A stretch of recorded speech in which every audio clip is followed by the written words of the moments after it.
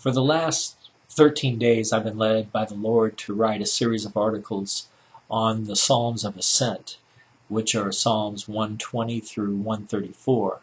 And I was led to do that exactly 15 days before the beginning of the Feast of Trumpets, which begins the evening of this coming Sunday. And so I will write a blog on the 15th Psalm of Ascent on Sunday. You can find these at my website, which is www.zadok.us. And today I felt led to read the 13th Psalm of Ascent, which is something that I think corresponds with what the Lord has been showing a prophetess by the name of Anna recently. The psalm begins like this.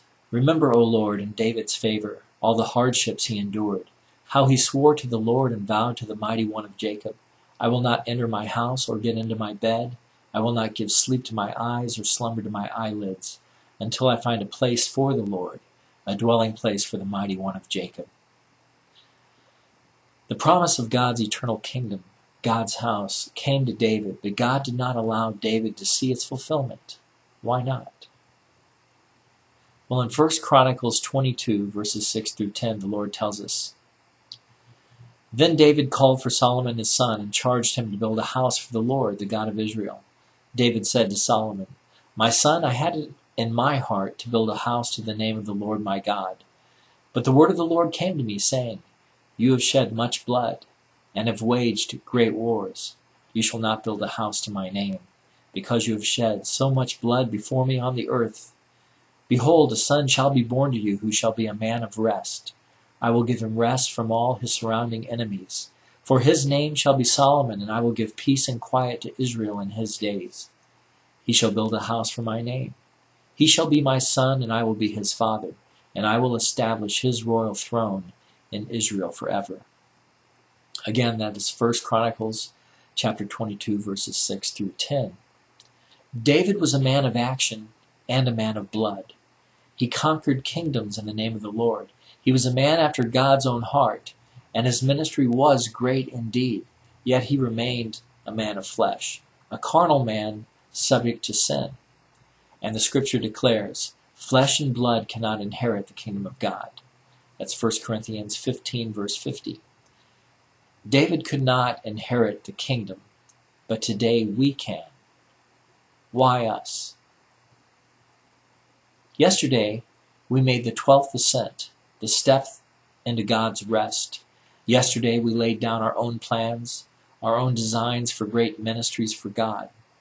Yesterday, we quieted our souls before Him, determined to hope only in Him, and ceased to occupy ourselves with matters too great for us.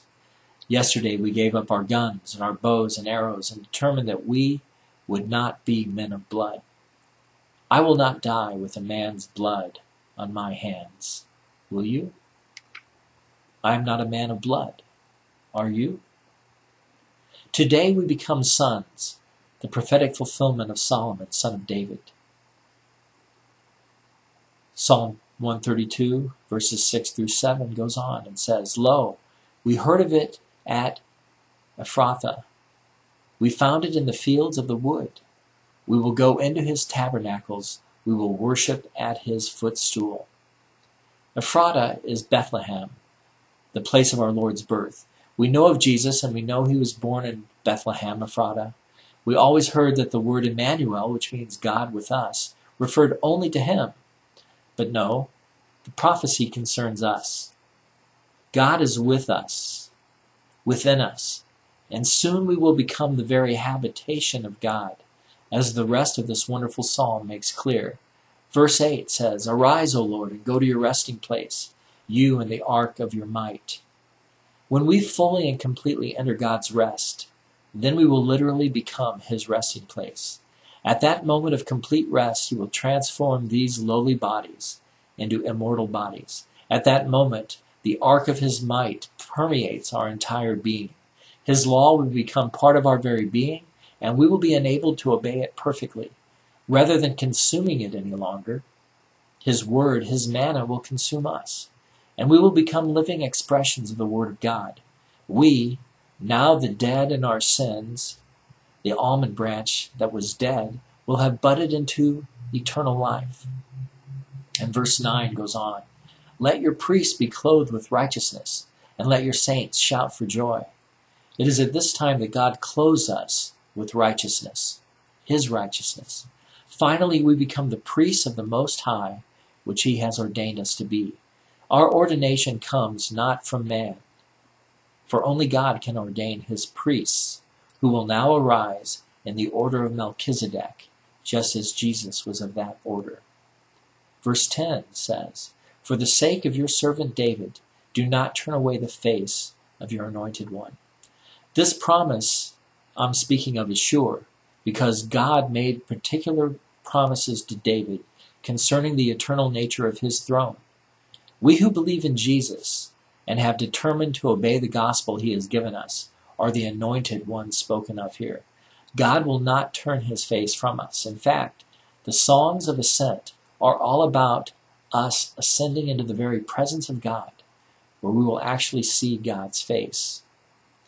Then, verses 11 and 12 of this Psalm 132 tell us God's specific promise regarding this. The Lord swore to David a sure oath from which he will not turn back. One of the sons of your body I will set on your throne. If your sons, plural, keep my covenant and my testimonies that I shall teach them, their sons also forever shall sit on your throne. Do you see this? This is talking about Jesus, his one son, and then the other sons, which are us, the overcomers, who will also sit on that throne. What follows in this psalm is, in my opinion, one of the most interesting spiritual concepts in all Scripture, which is that God's people literally become New Jerusalem, the eternal dwelling place of God and the Lamb of God. Verses 13 through 17 go on and say, for the Lord has chosen Zion. He has desired it for his dwelling place. Now remember, Zion is the same as Jerusalem, which we saw earlier in the series speaks of New Jerusalem that you see in Revelation chapter 21. Again, for the Lord has chosen Zion, Jerusalem, New Jerusalem. He has desired it for his dwelling place.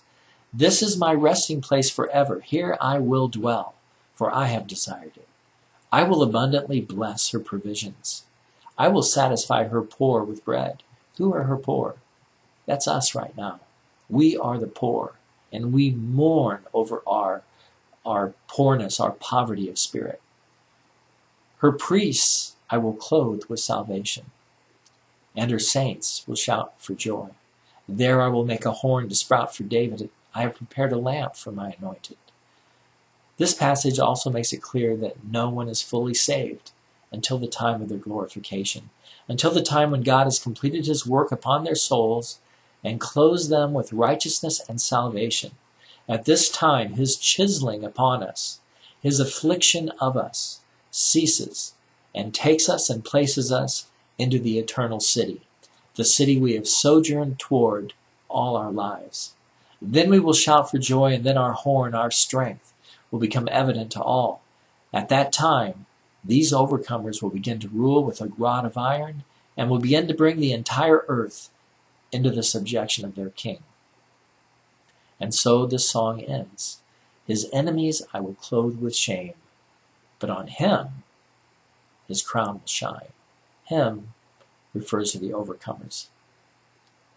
Now I want to summarize this by saying this. The prophecies given to Anna by the Lord recently show that this event is about to take place. Months ago, God was showing her that she and others were going to go through tribulation in their flesh.